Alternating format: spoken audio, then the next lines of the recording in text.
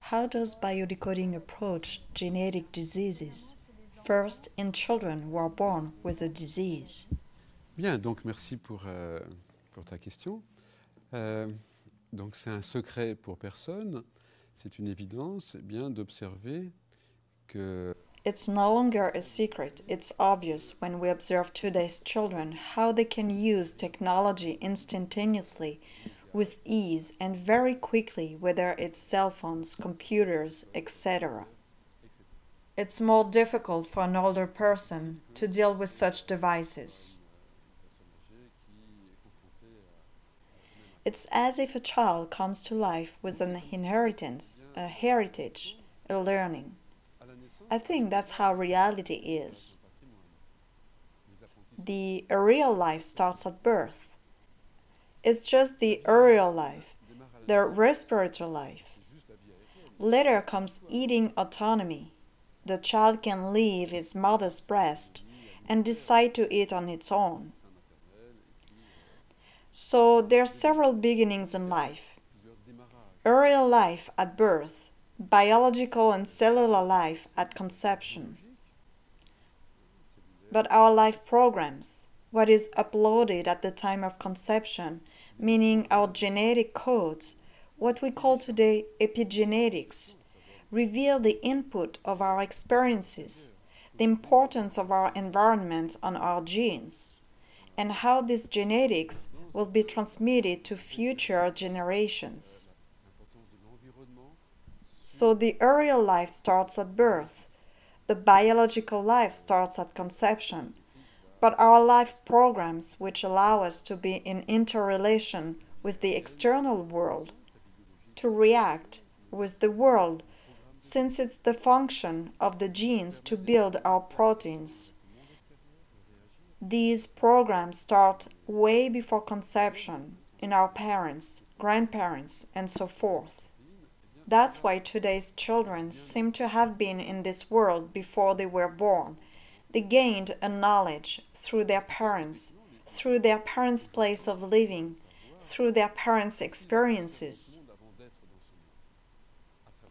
So researchers like Michel Jouvet talks about the importance of the rapid eye movement sleep, of dreams. During this phase, the nucleus of the cell opens up, and the information does not only go from the nucleus to the outside, but also from the outside to the inside. Professor Jouvet has been talking about this since the 60s. It's been over 50 years now that he's been talking about this, but not a lot of people have paid attention to it. So he brought this to light, that during the REM sleep, during our dreams, the information goes from the outside to the inside. It reprograms the genes. In his last books, Ernest Rossi talks about hypnosis, which can also reprogram our genes. So through therapy, the genes can change, and that's what he proved on himself as he is recovered from a serious disease. So parents, ourselves, everybody, experience situations during the day, and at night, when we sleep, there's a genetic reorganization which makes that we evolve, we adapt to an ever-evolving world, we evolve with it.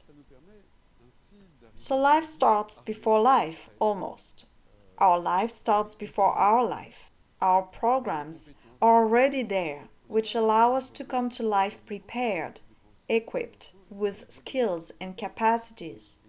We're not a blank book. It's crazy to think that a newborn is a blank book, an empty hard drive.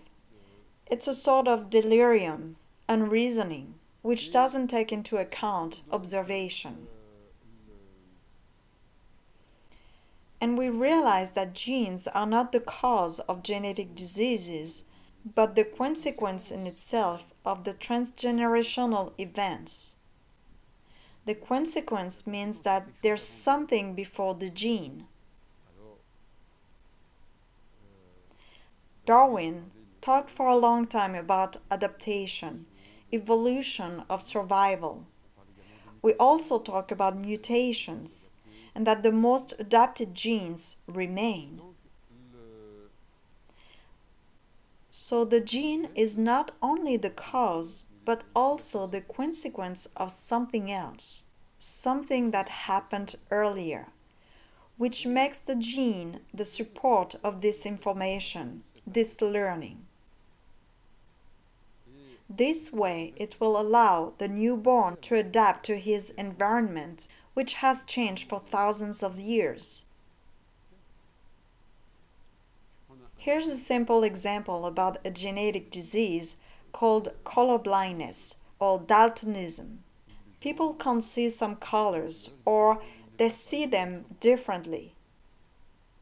It can be green, red, brown, yellow, anything. They can't see 1, 2, or 3 colors, or they perceive them differently. The example is about a man who can't see red. He never saw red. Why can't he see red? Why is his gene defective and not mine, yours, or anyone else? Why? What is the information that it carries? What is the usefulness of this pathology? Because in biodecoding, the foundational hypothesis is that the symptom has a usefulness at some level of reality. At another level, of course, disease is a scandal, which we want to get rid of. But at another level, the symptom has its coherence, its logic.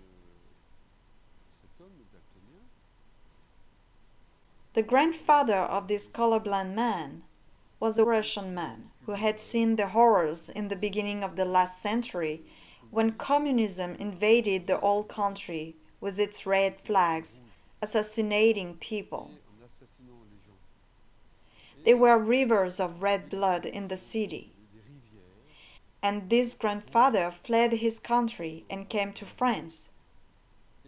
He fled red, fire, communism, blood. He comes to France, becomes a taxi driver, and because of all his suffering, he drinks wine, red wine. He has a wife and children, and the children see their father drink red wine, hear him yell. So the color red in the family memory is horror. Red is really death, crime, violence, losing everything, an alcoholic father.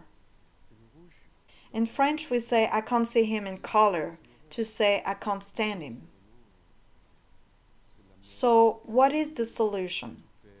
The solution is to not see red anymore.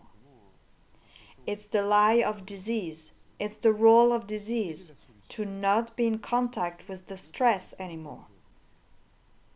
So if there's no more red, there's no more stress. I can't see blood anymore, the communist flags, red wine, etc. So we are in the biological intelligence and not in the mental intelligence. For the mental, it's stupid. It's not because you can't see red that communists have not killed the Tsar and the people. Biology has its own intelligence, its logic, which is immediate, simple. So it can't see red anymore, therefore no more stress.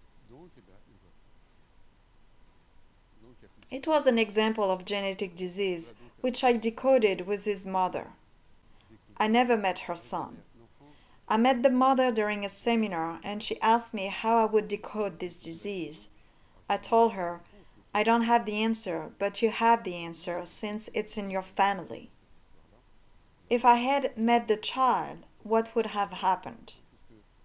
A colleague of mine had a colorblind patient who recovered from daltonism. I'm not saying that healing happens every time, but I share what happened. Like you said in a previous interview, there's a possibility of healing. Yes, we never know. We're on this path of consciousness. Will happen what should happen.